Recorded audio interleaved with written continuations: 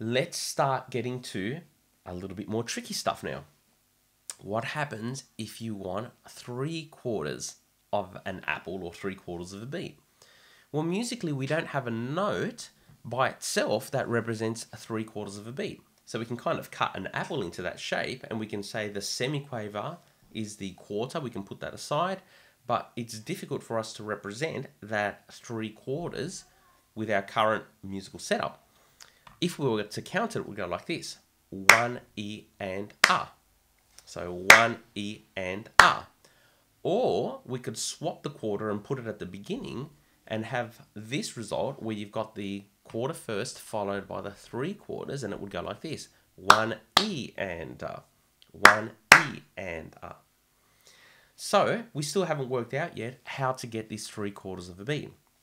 And the answer to this is what's called a dotted quaver.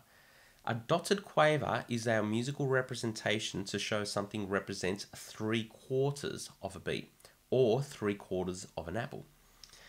And it's got this little formula that you kind of need to remember, and it applies to any of our dotted notes. So what does a dot do? A dot next to a note lengthens its value by half. So you get the note, you get half of that note's value, and you add them together. So there's 3 steps that we need to follow. Step 1 is, what is the note's duration without a dot? So just its original duration.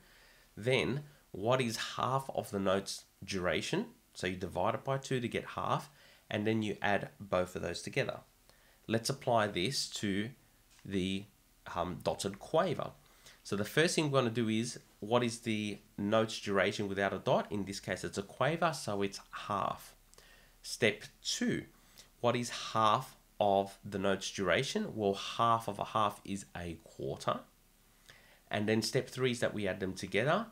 So our dotted quaver is actually a combination of a whole quaver plus half of its value, or a quarter, and a half plus a quarter equals 3/4.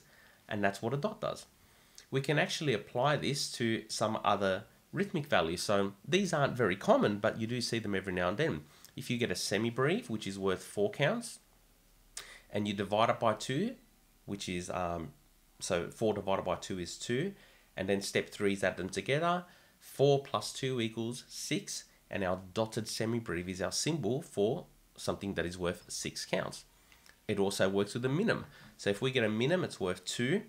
Half of a minim is 1. So 2 plus 1, a dotted minim equals 3. And it even works with a crotchet. If we go for a crotchet, it's worth 1. A dotted crotchet, well, you get the 1, you add half of the original value, so here's half a finger, and 1 plus a half equals 1.5. So our musical representation for when you want 1.5 beats is a dotted crotchet. So it applies to any of our note values, and for that matter, rest as well.